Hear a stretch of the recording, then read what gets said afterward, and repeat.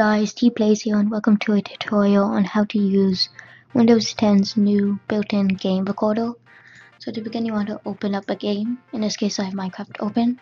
You want to press the Windows key, which is to the left of your keyboard, right by the control key. And then you want to press the G key. And a game ball has loaded up. Then you want to press the settings area, and then you want to press this area over here. And it will load up more settings for you to use. You also need to make an Xbox account. In this case I just randomly generated one for me. And then you want to go to this game DVR area to press on for recording game clips and screenshots. And you can change the keyboard shortcuts if you want, but in this case I'm just going to use the default ones.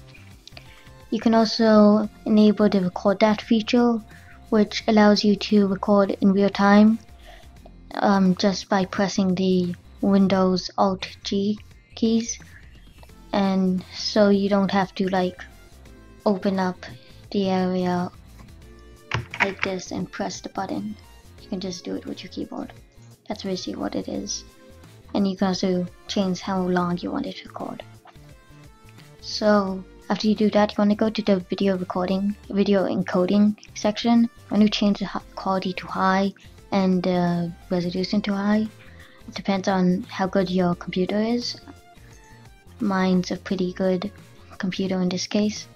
You also want to record audio, and I changed it to 192 kilobytes per second. You also can change the folder where you want your captures to be encoded in, and so that's basically it for this area.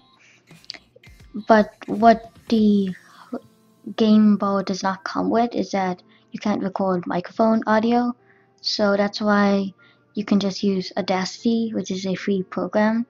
I'll have the download link in the description. You just have to go to this red button over here, click record, and then press the yellow button to stop recording. You can also change your microphone over here, and then you can go to file, export audio, whatever. So yeah.